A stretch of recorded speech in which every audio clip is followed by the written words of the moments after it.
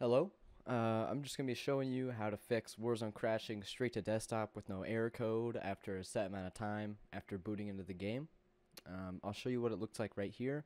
Your game crashing here can be really annoying because it doesn't let you play the game at all, and every time you try to play, it just crashes straight to desktop with no error code, no lag spike, and if you watch your task manager, you'll see there's no spike in VRAM, RAM, CPU, or GPU usage.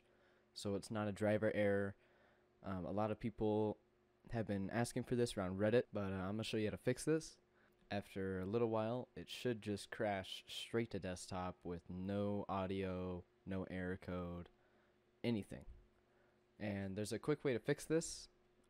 Sometimes it'll even let you get in a little bit, like into the game and such. But after a few seconds, it will crash you to your desktop with no error code.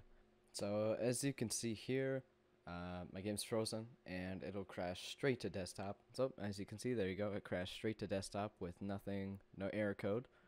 All you gotta do is hit Windows R, type in MSconfig, hit OK. It should bring up this little window here. In this window, go to Services, check Hide All Microsoft Services, and then scroll down and look for Razer. So going through here, you should see a lot of applications you have installed, but you'll see Razer and all of their services. If you just disable all of these, and anything that's from Razer Incorporated, you can disable. This will solve your crashing issues. You won't crash anymore. And most importantly, it'll save a little bit of performance too. The only problem is now none of your Razer software will work. If you try to start it, you'll get a nice error code and it'll say it's unable to connect to the core service. But once you disable these, hit apply, OK, and then a little pop-up will ask you if you want to restart. Just click yes. Once you have restarted, open up your Battle.net, launch the game, and it should work perfectly smooth. This has solved the issue for me every single time that I've had it.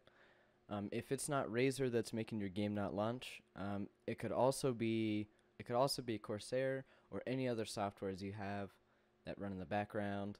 Unfortunately, Call of Duty's anti-cheat is not polished enough, and it sees Razer as a virus. And when it sees Razer, it will instantly close your game with no code error. It won't have any anti-cheat warning or anything. It'll just fully close your game. And this is the quickest and easiest solution to fix that. Of course, if this doesn't fix your issue, make sure you update your drivers. If that doesn't work, you can do a fresh install of drivers. Verify your game files, which I'm sure you've already tried, but if you haven't, that's a really good option to fix any errors that you're having. If you need any other options, you can uninstall Windows and reinstall it, or do a fresh wipe of your drive that your Warzone install is on, and then reinstall it. Sometimes that can solve issues, although in my experience that almost never fixes any real problems, and it only leads to more issues further on when you're reinstalling the softwares that cause the game to crash. Obviously Razer is for your mouse and keyboard software only on a Razer device or Razer Chroma activated device. So if you have an older mouse that isn't Razer or any other brand of mouse and keyboard, this probably won't apply to you.